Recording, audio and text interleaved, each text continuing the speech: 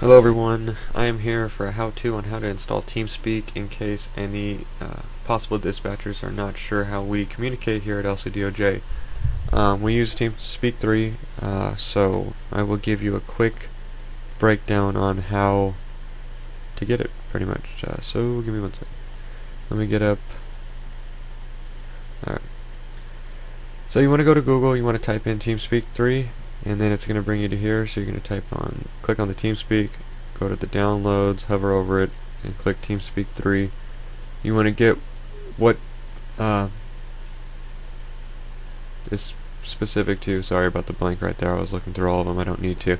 But you got to get the one that's specific to you, the one that runs on your system. If you're using a Mac, make sure you get the client, not the server. You're not running your own server, you're just going to be joining one that's already there. So here with Windows, if you have a 64-bit, you would get this is what I would have, and I would get this. You click download, you agree and submit and all that, and then I can just download it, I guess, just to show you. So it downloads, and then it's gonna run as an exe. Basically, when it gets done downloading, it'll just run the exe, and then you'll have this that pops up. Matter of fact, I'll even disconnect, so I'll show you what it looks like. It'll look like this, just a blank screen. So basically you're going to go up to the connect and then connect. This just should pop up. If that pops up, then just go ahead and lessen it.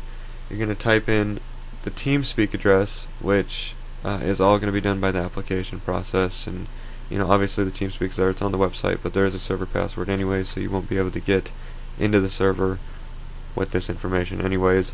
Basically you type in the server address, you type in the nickname, your nickname, which will all be later changed during the application process anyways, and then the server password you'll retain after you put in your application and get approved. So basically that's the simple steps, and then you press connect and you'll end up in the welcome lounge.